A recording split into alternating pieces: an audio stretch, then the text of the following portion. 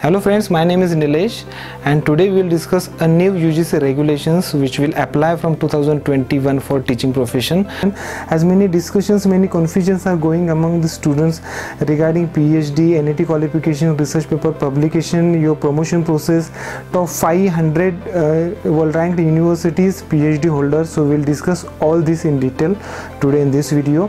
So if you are new on this channel, so please subscribe this channel and press on the bell icon to get latest research updates. So friends, we will discuss UGC Regulation 2009 and UGC Regulations 2021 with respect to the post of assistant professor and your promotions. Prior to that, I would like to tell you the central universities like IITs, NITs, IIMs, IIITs will be exempted from these regulations. The most important part, as you all aware, that you should be either NET qualified candidate or PhD holder to apply for the position of assistant professor according to UGC Regulation 2009. However, in 2021 basically you should be having PhD degree, then only you will be able to apply for the position of assistant professor.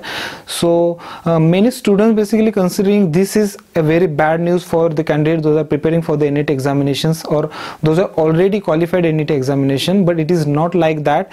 The NET exam from 2021 will act as a PhD entrance test. That means you should qualify the NET exam and then only you will get PhD admissions.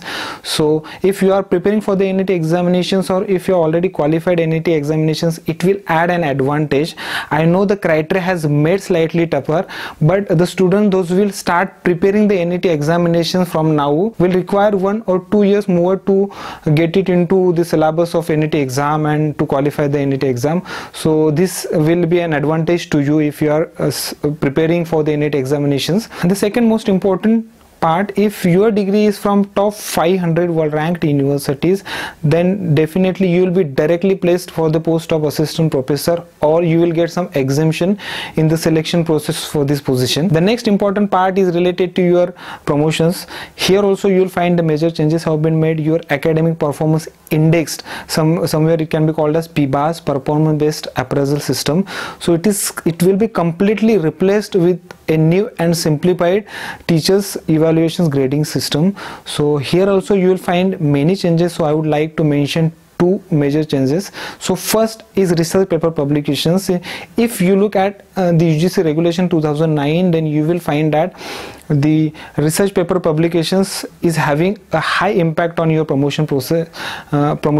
For example, if I am having 2 to 3 research paper publications in some reputed Scopus indexed or few SCI index journals, and I am having certain years of experience, then I may get promoted to the next position, or for example from assistant professor grade 1 to assistant professor grade 2.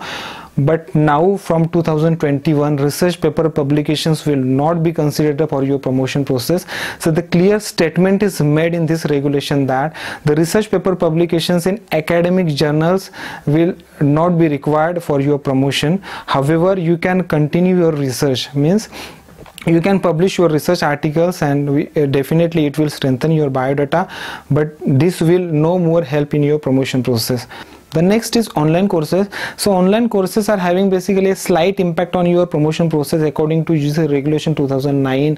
But if you look at the UGC Regulation 2021, you will find that the online courses are having a very high impact on your promotion process. So you should go for these online courses, maybe for NPTEL registration courses or few online registration courses for faculty development programs, etc.